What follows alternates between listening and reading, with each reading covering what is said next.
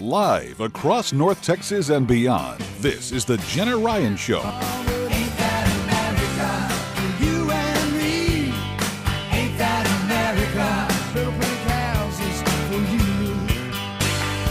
you. Jenna Ryan is a world-renowned speaker and thought leader, ranked in the 87th most influential person online by Fast Company magazine. Jenna Ryan has spoken to thousands around the world and is now speaking to you. So with all things real estate and beyond, here is Jenna Ryan. Hello, everyone. Welcome to the Jenna Ryan Show. So glad to have you listening today on this crisp winter day. The weather is really changing, isn't it?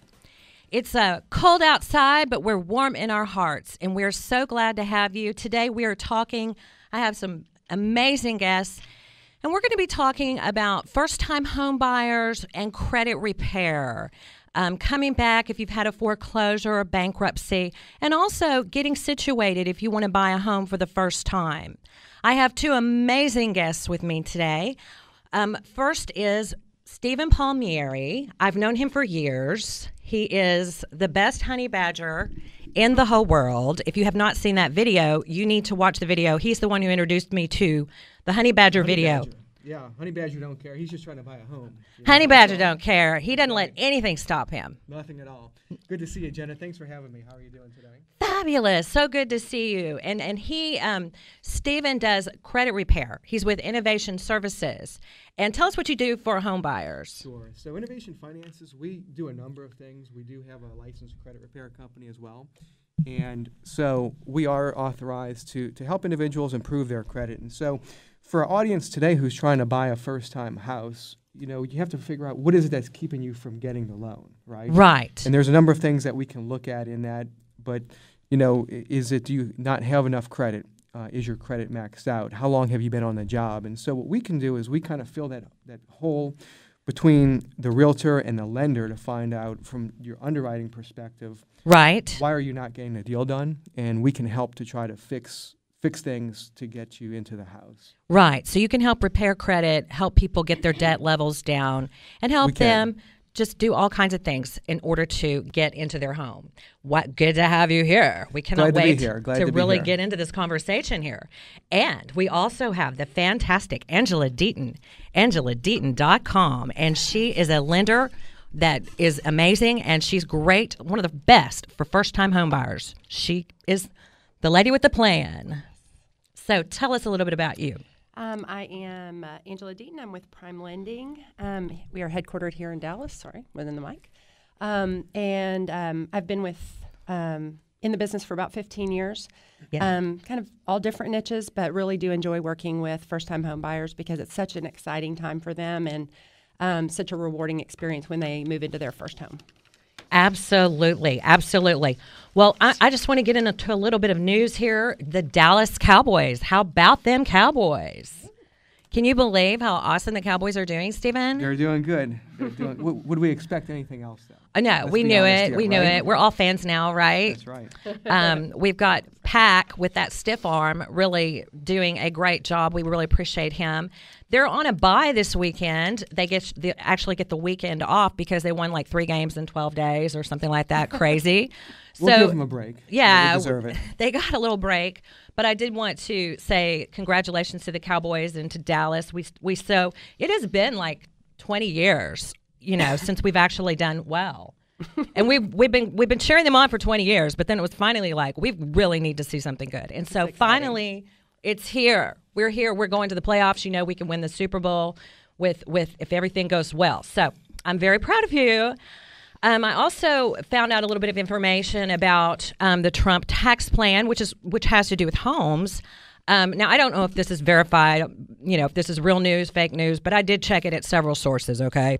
And the Trump tax plan, which we know is to simplify taxes, but we don't really, he's not even in an office yet, so this is just speculation. But from what I understand, they're planning to put a cap on the homestead deduction, which is an interesting thought.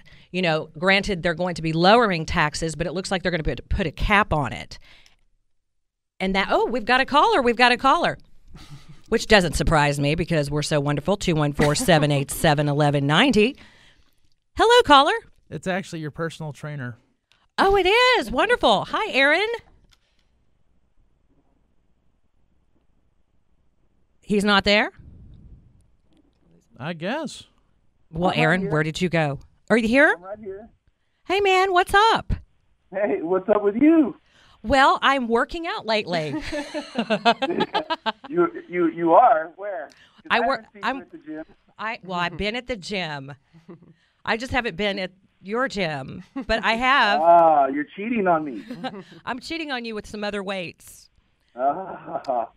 I'm gonna have to hunt them down. How you been? I've been great. Thank you for calling. What's your question today? Well, what are you guys talking about today? We're talking about real estate.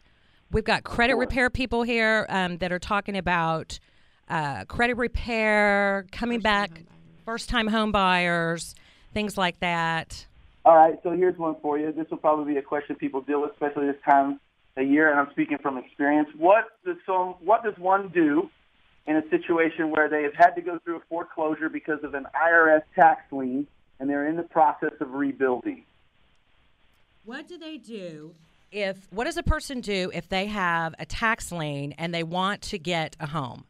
That would be a question. Well, they've got a foreclosure. They've got a foreclosure. They lost their home due to an IRS tax lien. And they lost their home due to an IRS tax lien how long ago? It's been 5 years ago. And has the tax lien been rectified? Yes. Okay. And I think there's a way you can get that off your credit. So just to repeat the question for our Facebook Live listeners, the question is what do you do if you've lost your home due to a tax lien and it was foreclosed?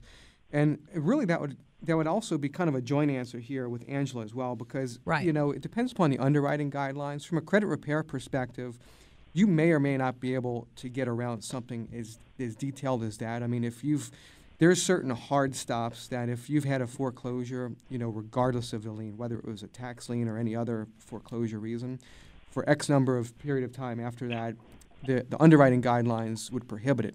Now, there's certain things you can do to try to improve your credit overall, but if that is on your credit report and it's accurate, then you may have to wait the period of time. Now, that being Like 3 said, years. and that would be a question for Angela. What's the period of time right now for underwriting? Every program has a different waiting period for derogatory events, and it's different. It's different for a short sale versus a foreclosure. But speaking of foreclosures, the general rule with Fannie and Freddie is 7 years. But if you have extenuating circumstances, which can be, a severe illness or a death and something like that, then it can be as little as 4.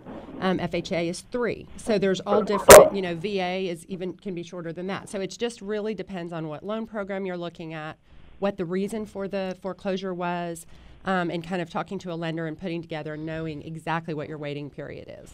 Now, one thing I'd like to add to that, just changing the scenario a tad bit, if you've got a tax lien on your credit but you don't have a foreclosure, one of the things that we can help with is we've got an enrolled agent on staff he's licensed to practice before the IRS, and so we could actually help that person get on a repayment plan, get right with the IRS, so that in that scenario, even though there's no foreclosure, if there are tax problems, we can help work with the mortgage company and with the realtor to get them where they would be underwritable under that scenario. So the answer is it's not hopeless. There are ways around it. Don't give up and just rent for the rest of your life. Get with a professional like Stephen or Angela or myself, and we can help you to get a home. And Especially after 5 years. Especially after 5 years. And I promise that I will come work out soon. I'm going to hold you to that. You still have 3 sessions you haven't used.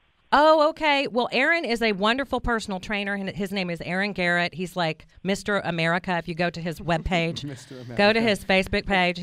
He looks like he's eye candy if you would like to work out and at the same time, Anyway, and also he makes you look great. So I really appreciate all your help, and I definitely need to get back in the gym. And so. Well, Jenna, I don't think you need anybody to help you. Aw, thank you. So. Thanks, Aaron. No problem. Thanks, and I'll see you soon. So, talk to you soon. Bye. Bye-bye. Okay. So that was a great call. And that's a situation where, people have tax liens and tax issues. And you would be surprised some things that you can do now that you used to not be able to do whenever you have back taxes and things like that. There's some things that are actually dischargeable and that you can get done. Right. Yeah. Exactly. Now, obviously, we're not giving tax advice on this show, but Why? I'm just kidding. But there's things that you can, certain types of debts can be discharged with the IRS, and there's lots of different types of repayment plans that people can be put on as well. Yeah. And there's lots of situations and ways to negotiate something where the lender just wants to see that you're getting right with your debts, right, Angela? I mean, at the end of the day, that's what the lenders are looking for. And so, if you've got a $50,000 tax lien hanging out there, and it's just hanging out, right, you're not going to get underwritten. But if you are able to get into one of those programs, The payment a plan. payment plan, a reduction of debt, something of that, where you're in some sort of a formal arrangement, right, then that's what the underwriters are going to look for. Mm-hmm. Okay, that makes perfect sense. And so the key is to understand that there is hope out there, and you don't just want to give up and rent forever. Because renting, we're going to talk about that when we get back from this break, how the advantages of owning a home over renting a home, because there are several advantages, and you don't want to be caught, just throwing your money away on, rent is getting high, and the housing market is getting high. And right now the interest rates are low. And so if you can find a way to purchase a home and get on that track, then you're going to have, it's like a forced savings. So after this break, we'll talk about renting versus buying. Thank you for listening.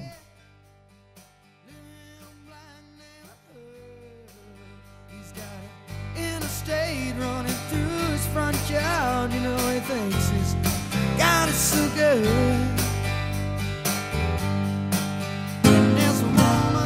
She seemed really depressed. He had an knack for beating himself up. She wishes that she was never born. And it was intimidating to talk to him sometimes because he just seemed so isolated by himself. She started talking about how she wishes that her life was over. And so I knew he had depression, but I didn't know it was that far. He said something to me about killing himself.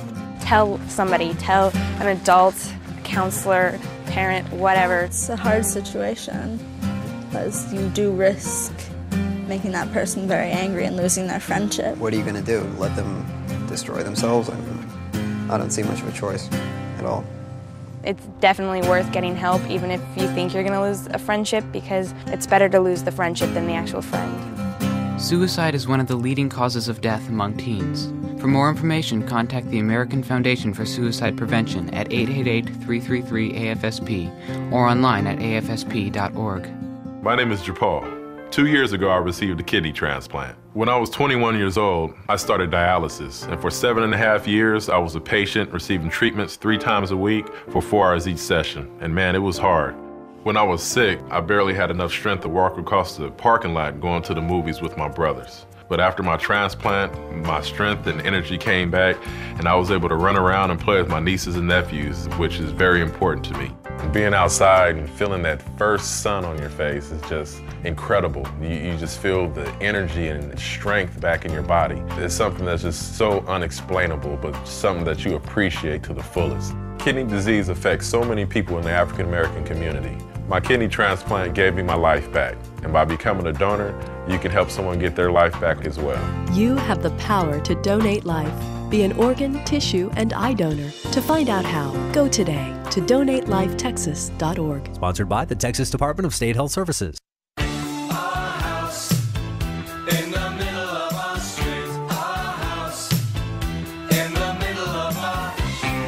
The phone lines are open at 214-787-1190.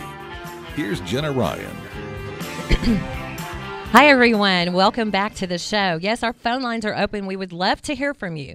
214-787-1190. And we are going to be talking, I promised you we'd be talking about renting versus buying. What are the benefits? Lots of people are out there renting and afraid to purchase right now. You think the prices are so high.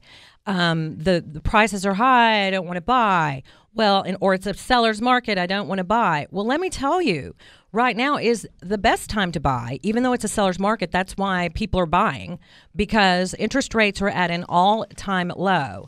Now, I did read today that mortgage rates have surged at 2 years high, a 2-year high, which is like 4%, 4.5. Whoa. Low. I mean, I remember at one point when I was looking for a house years ago, it was 17% interest rate. Okay. Yes, I was around.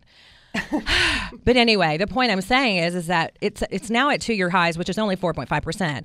It's a great time to buy, but I want to really ask Angela to give us some reasons why buying is better than renting. Well, I mean, there's really a lot of reasons it's better. First of all, you're building equity. You're actually investing into something. So, when you're making your monthly payment, every one of those payments is actually buying you, something. You're going to have something in return for it at the end. Right. Hopefully, obviously, depending on home values and things like that, but that you would walk away with some equity. So it's an investment. Right. Another thing is the tax benefits. There are a lot of tax breaks that favor homeowners. Versus renting, the interest deduction, of course. Yes. Private mortgage insurance, if you have that on your loan, is tax deductible. It's up to a certain amount, and also property taxes are tax deductible as well. So, when you look at, even if, let's say your rent is $2,000 a month and you find a house and your house payment's going to be $2,200 a month.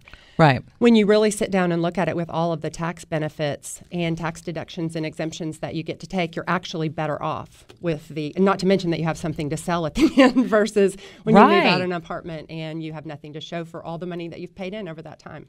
Yes, it's kind of, I heard it said like it's a forced savings account. Mm-hmm. You're actually saving. So even though property value, property is expensive right now, people waiting for the market to turn down, why would someone want to go ahead and purchase now rather than waiting for the market to tank in Dallas? Well, there's no guarantee of whether it's going to tank or not. I mean, I had people, 3 months ago waiting because they thought rates were going to go lower. They didn't want to refinance yet because they thought rates might go lower, or I'm going to hold off to buy because rates might not go lower. And now they're, like you said, we're at a 2-year high. They're up probably 3/8 from 6 weeks ago. Right. So, you just don't know. Are the values going to come back down? Who knows? Maybe they're going to continue to go up. So this could be actually a lower level than we're going to see next year. Especially with all of the growth that's in our area. There's so much growth, and that's what we have some shows coming up where we're really going to be talking about all the growth in the area. And you're right. I mean, I see traditionally property values have increased. They don't go down. And even in bad times, you may be able to get a little bit better of the deal. But what I'm seeing is, like, I see a house will go 1 year, it's $200,000, and then a brand new home like a D.R. Horton, and then you go back a year later, and the same home is $230,000, exactly. And it increases in value by $30,000 in a year. And I am telling you, everybody's moving here. We're in a hot, booming economy in Dallas. They have made it very wonderful for businesses to come here, and the momentum of all these businesses that are coming here, everybody wants to be here, and so we've got that city line with State Farm over there. Over there in Richardson Garland area, we have the $1 billion mile. That's incredible. Every day I'm finding out more and more about that $1 billion mile, which is in Frisco with the Dallas Cowboys Stadium, including Legacy West with some new incredible condominium residences that are coming, and all these restaurants and all these entertainment venues, and Liberty Mutual, and, of course, Toyota, all these companies coming, and it's just creating a bottleneck for housing. So you want to get your house now while you can. I think there's also a big misconception with how much, people think, I could never afford a $300,000 house. I could just never, ever afford that. But if they actually sat down and got an estimate and, looked at the total payment, it may not be that much less than what they're paying in rent. So especially when you factor in some of the deductions. So, I think that's a big misconception. And I think also people assume they can't qualify if you've had anything. They think, I had a bankruptcy, 3 years ago. There's no way I could ever get a loan. Well, the truth is, it's, the guidelines have been loosening up considerably over the past couple of years. And you really can, or at least get on a plan that it's going to take me a year till I can, or a year and a half. But at least then you know when you can, and you can have a plan for it. Right. Now, after 2008, things tanked, and everything, the regulations came in, and you could barely get a house. You had to put like $9 million down in order to, that's an exaggeration, in order to get a house. You had to have like 850 credit, and you had to be amazing. Okay. But things are loosening. Things are loosening up, and that's just, the nature of real estate. And now I read today that the FHA limits are now going up a little more, and I'm going to ask Angela about that. Okay. Well, the FHA limit is up in the Metroplex. Every county and surrounding area is different. So, but ours is significantly higher. Even 3 years ago, I believe it was at 271, and we're up to 362. So there's a lot of big difference in growth there on the FHA. But the big news that really came out about 10 days ago was the Fannie Freddie conforming limits raised. Yes. We have been at 417 since 2006, 417,000. And that went up to 424,100. So it's just a sign that growth is in, prices are going up, down payments, more programs, and it's a lot easier to get qualified for a loan than it was, like you said, definitely 5 years ago, but even 2 years ago. Okay, and that's only for Dallas. So that's specific to Dallas. So those are Dallas rates. The FHA one was the Fannie Freddie conforming limit. That is nationwide. That is the nationwide 424,100 is the limit across the nation. Now, some areas outside of Texas have higher limits, like California, Virginia. They may have a high balance conforming. It's a higher number. But for our consideration right here locally, we're 424,100. Wonderful, wonderful. That's wonderful to know. Well, you guys, our phone lines are open. If you have any questions for Angela or Stephen Palmieri, just give us a call at 214-787-1190. And let me just get into some credit questions here. What is the best credit you can have, Stephen? Well, in general, it's considered to be an 850 credit score. Generally, it's considered to be an 850. There are different ways of scoring credit depending upon the type of loan you're trying to get. But 850 is typically the best. And okay. From a score perspective, now if you talk to the underwriter, they may say, well, hey, all you need is a 20, right? A 720 or a 760. Okay. So what is the credit you have to get a loan, Angela? Well, every program is different. Obviously, for like a jumbo limit, it's going to be a higher score than needed for FHA. But I would say across the board, pretty much the lowest score you can have to qualify for any kind of a program is a 600. A 600 is your lowest. Mm-hmm. Okay. Whenever you say jumbo, what do you mean? Jumbo is, so the limit I was just talking about, the 417 that we've had since 2006. Now jumbo would be anything, or at least in 2017, jumbo will be considered anything that is higher than 424,100. Got it. So if your loan amount is higher than 424,100, even if you're 424,200, you then have a jumbo loan. And you have to have what kind of credit for a jumbo loan? Jumbo loan, there are some different programs, but generally speaking, it's higher. Probably about 660 is the minimum. Typically, there are some, crazy programs out there where you'd have a much higher interest rate and you can have a lower credit score than that. But in order to get a decent, interest rate and a good program, usually you're going to have to be about a 660 or 680. Okay, wonderful. If you're not a 660 or 680 and you want to be, what are some of the things that you can do, Stephen? Yeah, that's a really good question. First, you want to start off by looking at what is it that you have right now to work with on your credit. Okay. And so do you have credit cards that could be paid down, getting those balances down to below around 25%? That's a great way to do a short-term raise in your score. Do you have relatives or somebody that has a well-seasoned card that they can put you on potentially as an authorized user? A lot of people don't realize it, but credit card companies will allow you to put really anybody on as an authorized user. And this is somebody who doesn't have any of the obligations to repay the debt, but they have the ability to use the card. So if you have somebody with a 20-year-old 50,000 limit Amex with like almost no balance, right? That's a lot of history. It's a very well-seasoned card, and that can help your ratios as well. And does that have to be a friend, or can it be a friend or family? Well, it can be anybody. Mm-hmm. You want to try to start off with the people close to you. Hopefully, if you have a relative, brother, sister, parent, uncle, somebody like that, right, that can do that for you. But it technically can be anybody as long as the credit card authorizes the authorized. And they just put you on the card, and you go buy something and give that person money for whatever you bought. Yeah, and in this case, you wouldn't really be using the card as an authorized user. Oh. It's just really working the process. Mm-hmm. And so you would get placed as an authorized. Yeah, pretty cool, huh? Mm-hmm. So you get placed on somebody's card, and then maybe you have an agreement with them that you're not going to use it. It's between you and them. But the credit card companies don't care. They're either going to put you on or not. How much will that raise your score? Well, it depends upon your starting point. I mean, if you don't have much credit, it can put you into the 700s. If you have a history of derogatory items, right, it would have a much less significant improvement. Okay. So part of it is we have to take a look and see where your starting point is.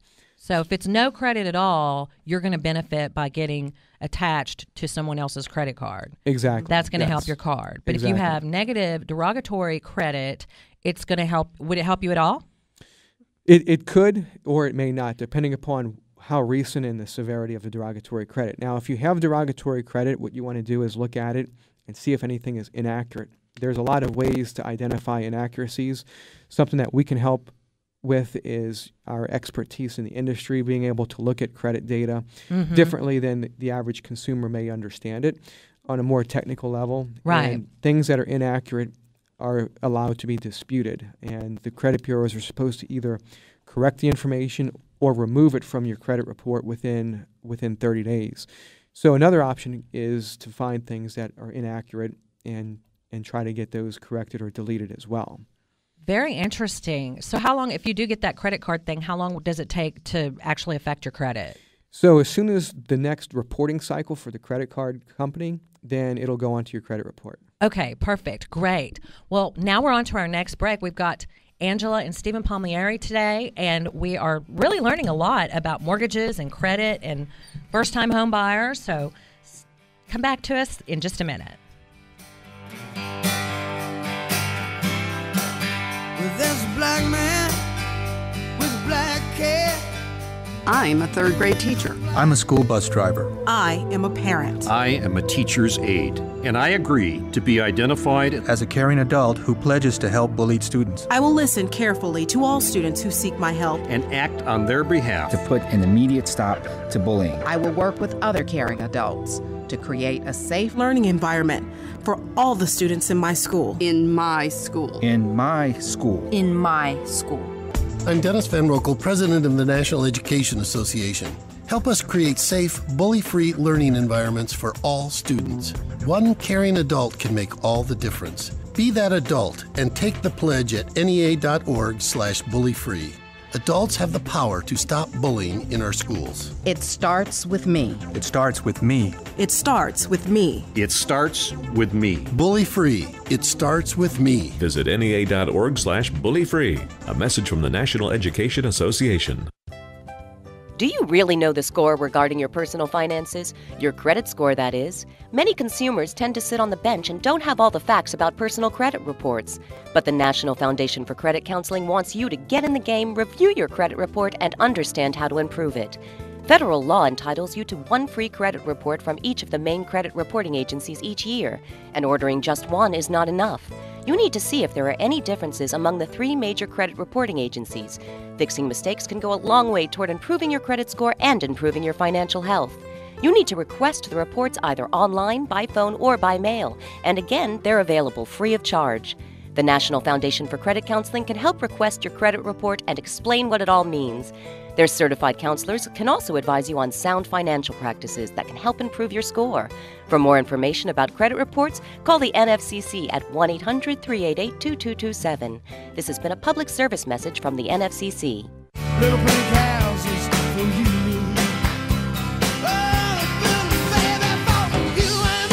Welcome back to the Jenna Ryan Show on Talk Radio 1190 AM. Hi, everybody. Thank you so much for being with us here on the Jenna Ryan Show. I am Jenna Ryan, realtor with RE/MAX Dallas Suburbs. And I have two wonderful guests here with me today. Angela Deaton, she is a lender with Prime Lending, and as well as Stephen Palmieri. He is with Innovation Finance. He works with people to fix their finances. So we're getting some really good information today about first-time home buyers and credit, people that have had derogatory credit things happen, and we're just really getting into this. So now we're going to talk about the benefits, or what is a first-time home buyer? So a first-time home buyer, a lot of people, think it is somebody who's just never, ever owned a home, and that's not the case. It is somebody who has not owned a home in the past 3 years. So in the past 36 months, they have not owned a home. And there are some, deviations from that. Like, give an example of a family where they had a mortgage, husband and wife lived together. The husband was on the loan, the wife was not on the loan. But because Texas is a community property state, they're considered an owner. The wife is considered an owner of the home. Right. However, Fannie Mae says in that circumstance, she could go qualify as a first-time home buyer because she actually was not, on the note for that purchase. So there are some, it's always good to talk to somebody because there are some deviations from just the strict 36 months. The important thing is the reason that we even bring this up is that there are benefits. There are things you can get if you're a first-time home buyer that you can't get if you're not a first-time home buyer. So basically what Angela is saying is that you can take advantage of these benefits, which we're going to talk about in just a minute.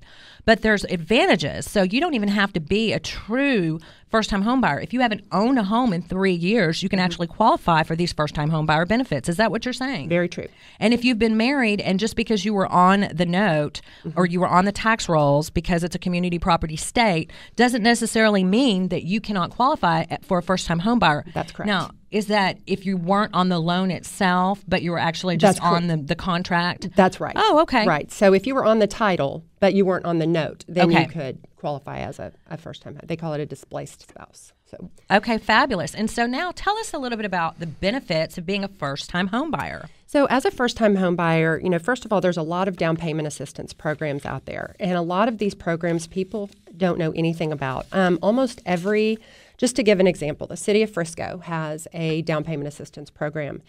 You don't see a lot about it. I had never seen a lot about it till someone told me about it. But if you Googled first-time home buyer down payment assistance Frisco, it comes right up. And you can get either a $5,000 grant to buy a home or a $10,000 grant, just depending on your income level and things like that. So in that, they basically make it, you have to buy a home, obviously, in the city of Frisco, and you have to be a first-time home buyer. And then there's some other stipulations. Like for that specific one, you have to either be a teacher or a city worker or something like that for the city of Frisco. So I'm just using that as an example because almost every city has something like that where it may be that it's limited to city workers. It may be that they have to be teachers. But in every case, they have to be first-time home buyers. So that's one thing they're really targeting is the first-time home buyers. Okay. On that. And so how do they contact you if they want to find out if they qualify for the first-time home buyer benefits? You can go to my website, which is www.angeladeaton.com, or my number is 214-738-5874. Yes, contact Angela to find out if you qualify for that first-time home buyer grant or down payment assistance. Mm-hmm. Now, this is going to kind of switch to Stephen, I think. So I'm going to switch we're online at JennaRyan.1 on Facebook. So we're live on Facebook Live. So we've got viewers and listeners, and it's really cool. I love this. This is fascinating. And we're going to talk about how to save for that down payment for those first-time home buyers. How do you save for that? What are some of your ideas for saving for that first time? Yeah, so that's an important part because obviously the first thing is if you're going to buy a home and you're a first-time home buyer, it's way different than renting or leasing because there's a lot of expenses that are going to come into it. And so your ability to properly save for that down payment really is more than just saving the money. It's kind of getting you mentally into the frame of mind of how are you going to be able to get on a budget, right? Because, what happens when something goes out and you've got that roof or the air conditioner or the hot water heater that you have to replace. Right. So being able to save for that is an important step to having a good home ownership over the duration of how long you have it.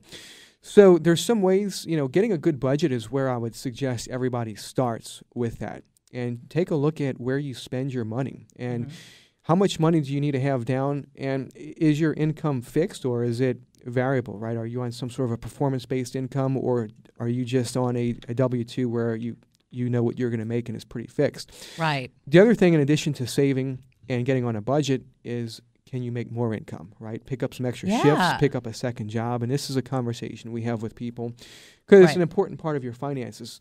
Sometimes people look inside the box and they're like, well, this is what my budget is. Mm-hmm. And we've got, there's a disconnect between my income and my expenses. Right. And there's only two ways to get around that. Number one is to reduce your expenses. That's number one. Number two is to increase your income. And so if you look at your budget and you say, well, it may take me 2 years to save up for this down payment, Well, what could you do to make it a year, right? And getting extra income, picking up a side job somewhere is a good way. You know, if you're really anxious and you want to be able to get into that house earlier before, let's say we were talking about the billion dollar mile up in Frisco.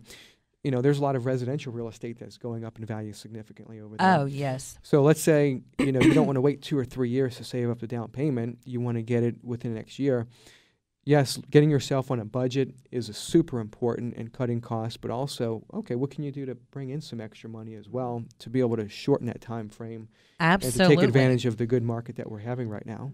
Absolutely. I want to just jump in on that real quick and just say, as far as down payment, you know, saving a down payment, I just want to remind everyone, too, that you can get a gift for your down payment with most programs. There are a few programs where you have to put 5% of your own funds in, but just keep in mind, you know, if you are, like Stephen said, trying to find a way to get in quicker, and, you know, you can get a gift from a family member to be able to kind of accelerate that process, knowing that, you know, you're going to, you know, obviously have the money to make the payments and everything, but just to help you get in a little quicker. Well, what's your opinion on this, Angela? Is it better to put your cash, like let's say you have 20% saved in the bank. Mm-hmm. Is it better to put that down on your home, or is it better to just keep that money in some other form? Would you recommend putting it all on your house? How what do you recommend? You know, I think Dave Ramsey would definitely disagree with me. Really? But yeah, here's what I would say is if putting down that 20% means that you're going to have to run up your credit cards, charge things that normally you could use money that you had in the bank to pay for, then I would say put down less, because would you rather have a 4% tax deductible interest rate fixed rate mortgage, or would you rather have 22% on your Visa that's variable and you have minimum payments and you've got interest rolling every single month that you can't deduct, that's not tax deductible? So in that case, you know, with that argument, I would say put down. Now, if you just have it there and, you know, you want to put down the 20% and it's not going to affect your other spending or credit cards or anything like that, then put down the 20%, because it does, you know, get you out of mortgage insurance and, you know, would get you a little better interest rate and things like that. So. Okay. And then there are down payment assistance programs, which we already discussed. Yes. But that's with first-time home buyers. Is there down payment assistance programs for just regular people? Not mostly. There are a few programs that are for like policemen, firefighters, different things like that don't require you to be a first-time home buyer. Most of them do gear around first-time home buyers. But again, it's something you really can get out there, Google it, depending on where you're wanting to live. Google it and look at the programs out there. The one thing I would say is, you know, the TSAHC, which I always butcher, but the Texas State Affordable Housing Corp, they have a great number of programs for, you know, everybody from first-time home buyers to community workers, things like that. So, you know, talking to a lender, like we work very closely with the TSAHC. We do it in-house. So we don't have to, you know, with some lenders, you have to get underwritten with the lender, then you have to mail out a packet, go through a whole nother process. So it's an important thing. It's not something that once you put a contract on a house, you can all of a sudden go, oh, hey, I think I found this down payment assistance program I want to tap into. It's something that you should probably, as you're starting with your realtor, go, hey, I'm interested in this. I'm looking in these areas. Let's see if there's any down payment assistance programs that would benefit me. Like the USD.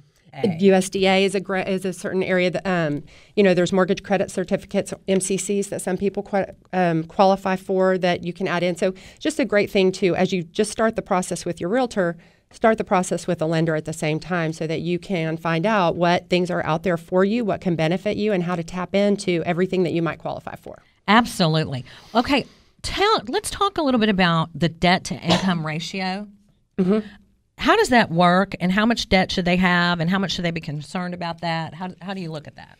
Well, you know, people have different schools of thought on that. There's programs that will allow you to go all the way up to 60% debt to income ratio, like a VA loan, for example, or FHA is higher. Obviously, Fannie, Freddie. 6% debt to income ratio. 60. They will allow you to, but I don't recommend that. That's not something I recommend. Okay. I think everybody needs to look at, you know, if really your house is your only expense and you don't have, you know, child care, you don't have expenses that aren't on your credit report, things like that, then going a little bit higher is fine. I just always counsel people, don't get house poor. Don't buy your absolute maximum amount to where, like I said, you find yourself charging things that you can't afford now that you've bit off more than you can chew with your house, and you end up putting yourself in a poor financial position. Okay, wonderful. Let me ask you about credit repair. Stephen, over here. Tell us a little bit about, are there still 3 credit reporting agencies? There's 3 main ones. There's actually a lot more than that, but generally there's 3 that the mortgage companies and that your typical credit agencies look at: Equifax, Experian, and TransUnion. Okay. And what they are, they're for-profit companies like anybody else. A lot of people have a misconception that they're part of the government. That's not true. No. They're regular companies, and they just gather information about your payment histories, your mode of living, your character, things, relationship things that you've had on a business level, a lot of times with your creditors. But they also have credit bureaus out there that have employment information and insurance information. But for the purposes of what we're talking about here, Equifax, Experian, and TransUnion are the big 3. Mm-hmm. And it's important that you monitor these. And that way you can, if you're thinking that you want to get into a house in the next 6 or 12 months, right, the worst thing you can do is think that you've gotten everything ready, not reviewed your credit, picked out the house, and then try to get pre-approved and find out that there is some sort of a surprise that you didn't know was there. Absolutely. So there's a lot of ways where you can keep your finger on the pulse. One of them is annualcreditreport.com. You're entitled to 1 free report per year. Okay. And by getting that, you're able to check it and make sure that everything is accurate on there. Well, does it hurt your credit if you keep checking it? When you check it on your own, such as with Annual Credit Report or any of the monitoring sites, it does not. Oh, okay. Very interesting to know. Well, y'all are so informative. I really appreciate y'all's information. This is great. And we have a break coming up, and come back to us. We're going to talk more about credit repair and first-time homebuyers.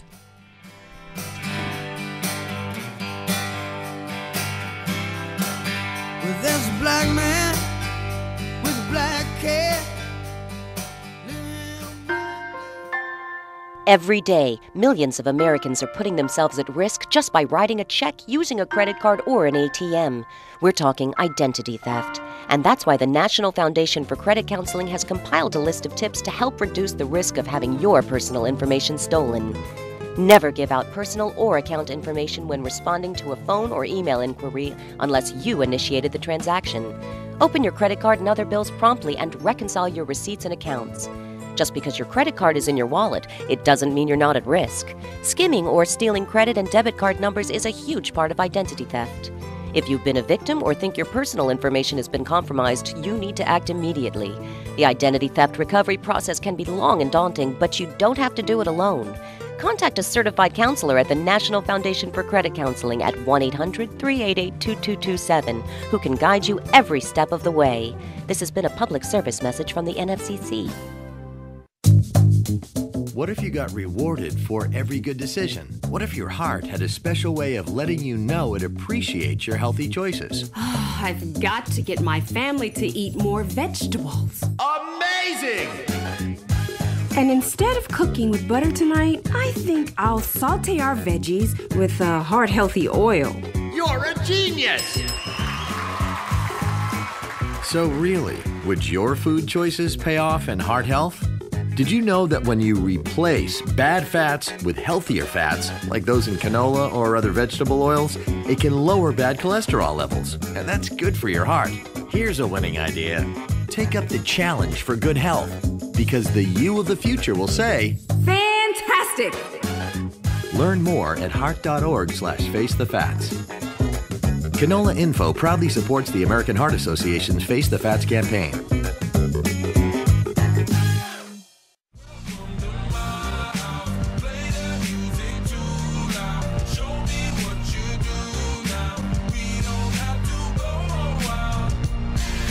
Welcome back to the Jenna Ryan Show.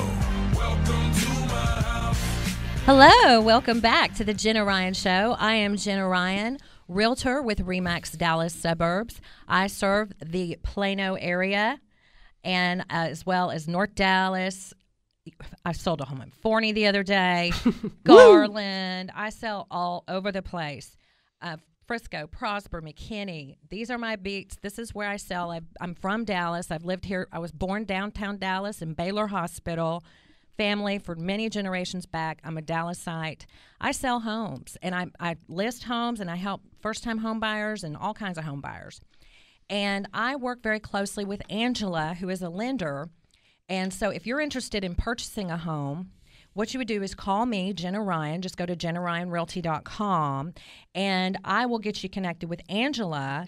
And then Angela would run your credit and work on your credit part and work on your financing. And if needed, we would pull in Stephen, who is also a guest here today with Innovative Finance. He's the financial fixer. And so we all work together as a team to really get you the best home. I work on finding the home, Angela works on finding the financing, and Stephen works on fixing everything if necessary. And so we would love for you to contact me at JennaRyanRealty.com with RE/MAX Dallas Suburbs. One thing I want to jump in just real quick on, the importance of checking your credit with a lender. Yes. Is Stephen mentioned, pulling your annual free credit report, then that's a great idea because there's a lot that pops up on there and it does not negatively impact your credit. But I just want to caution people that is not the same exact scores that a lender's going to pull on a tri-merge report. So I have people all the time, like, my FICO.com said I have a 720. How do I only have a 690? And it's just because it's a different scoring system a little bit. Okay. So it's important to talk with a lender and get a report pulled. And there are so many things that I've seen happen to my borrowers who think I have excellent credit. They'll tell me I have excellent credit. Right. And it could be that their grandfather has the same name and they have something that pops up. They're a third, a junior. We see a lot with that. Interesting. We see some things that are just flat wrong, don't belong to them. And like Stephen said, you can go and dispute it. One thing I'll caution people, there are some shady credit repair agencies out there, not like Stephen here, who I would recommend, but who will go in and basically they'll just dispute every single derogatory thing on your credit report. And so your score goes up, which is great, until you get to me, and then I tell you you're going to have to undispute it all because Fannie and Freddie don't allow you to close with the disputed item. So just something all disputed items? Unless it's legit, like you can prove that it was not yours, like it's not your social or your name doesn't match or, the agency won't respond back and verify it. But just going in and disputing them all does raise your score. But unfortunately, when, you go through the underwriting process, if it isn't a legit dispute, meaning it's not completely erroneous, we have to undispute it to give a more accurate score. That is so interesting. Just I didn't keep know that in mind. That bites a lot of people, and it takes a while to undispute, so it can really delay the loan process. Okay, now I want to know, so a lot of times people are maybe going to one lender, and then they want to go to another lender, and they want to go to another lender. What are the rules on that causing dings on your credit? Well, from a lending standpoint, if you have several inquiries in a short period of time, like you're looking for a house and you do want to talk to a couple of different lenders, that's not going to negatively impact your credit. What negatively impacts your credit is, this credit card, I went to Gap, I went to Home Depot, I went to JCPenney, and so, because you could technically open 4 credit cards in 30 days. You're probably not going to buy 3 houses in 30 days. So that's kind of why it's a bigger hit to shop around or have inquiries from credit card companies and things like that. Okay. That's interesting. So now let's move on to the next thing, which would be once you get a loan, what are some of the things? Well, let's first ask, what do you do to prepare for a loan, getting a home loan? So, I'd say at the beginning, like I said, right about the time you're, choosing your realtor, I would say, which is going to be Jenna. Yes, me. Then you would, meet with a lender. Start the beginning process of, what can I qualify for? What does my credit look like? How much down payment am I going to need to have? All of those things. And then, any lender, I know I do this with my clients, is I will give them a list of things not to do during the loan process. That was my next question. Okay. So, yes. We have seen, some of me and my lender friends will tell stories where we just one-up each other on the craziest things that people have done during the process. They bought a car the day before. Don't do that. No, do not do that. Do not do that. Don't open new credit cards. I don't care if Gap has $100 back if you spend $1,000. If you open a card, do it. Because we're going to have to add it to your credit report. It takes time. It can just really delay the process. So, I have a list of do's and don'ts that I give people at the very beginning of the process and tell them, follow this religiously until you close on the house. So that you don't, cause yourself any despair during the process. What are some of the things that they should not do? Well, like I said, don't buy anything significant. Don't go buy a new car. Don't go, I had somebody buy a motorcycle. Don't do that. And don't open a lot of credit cards. Don't open any if you can, but definitely don't open several, because we're going to have to, pull all those cards, add them to your credit. And lenders now do have a system. You may think, oh, I just opened that, 2 weeks before closing. It won't even have time to pop up. Well, we have a process, most lenders do, I know we do, where it will come up and basically it'll pop up during the loan process, and and it'll say, your borrower had this trade line come up that is not on their credit report.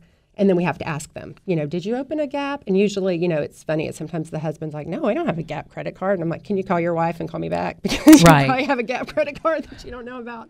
Right. What are some of the worst things that people can have on their credit that will really negatively impact the process? Well, any kind of a lien or a judgment is going to attach to title, and therefore you can't close with those open, with the exception of, like Stephen was saying, if you have a payment plan with the IRS, that's a little bit different situation. But liens and judgments are things that have to be paid off before you can close, because they will attach to the title on the home, and a lender's not going to allow that. Collections, things like that. It just depends how new it is, how much it was, what loan program you're on. So I would say the absolute worst things are liens and judgments. Obviously, foreclosure is the biggest ding of all.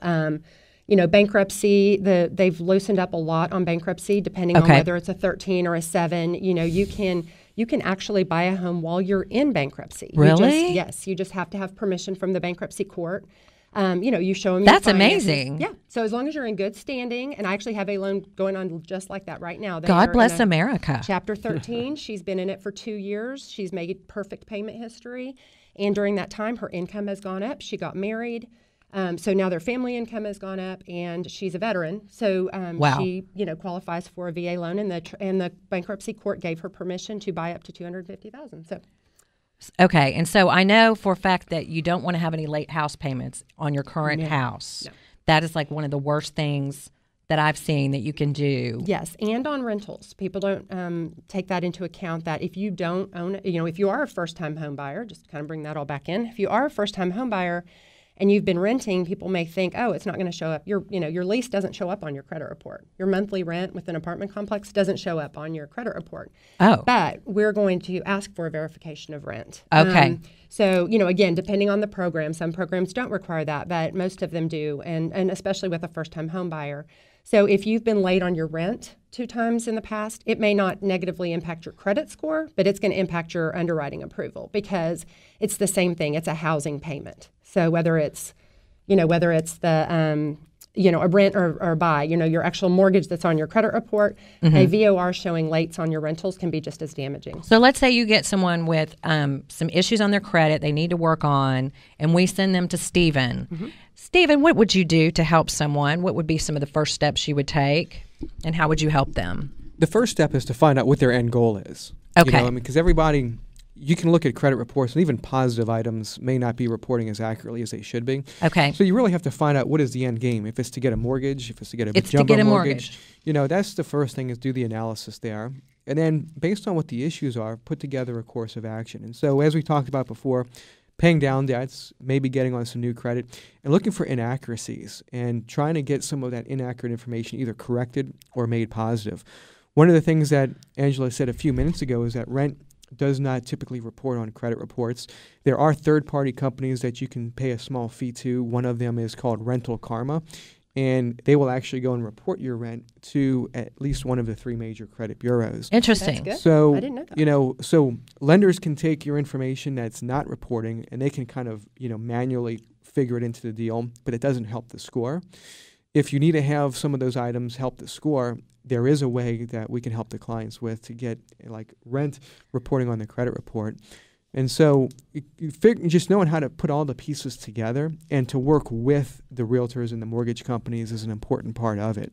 And we were talking earlier about how if you have too many items that are showing in dispute, that could kick the underwriting guidelines.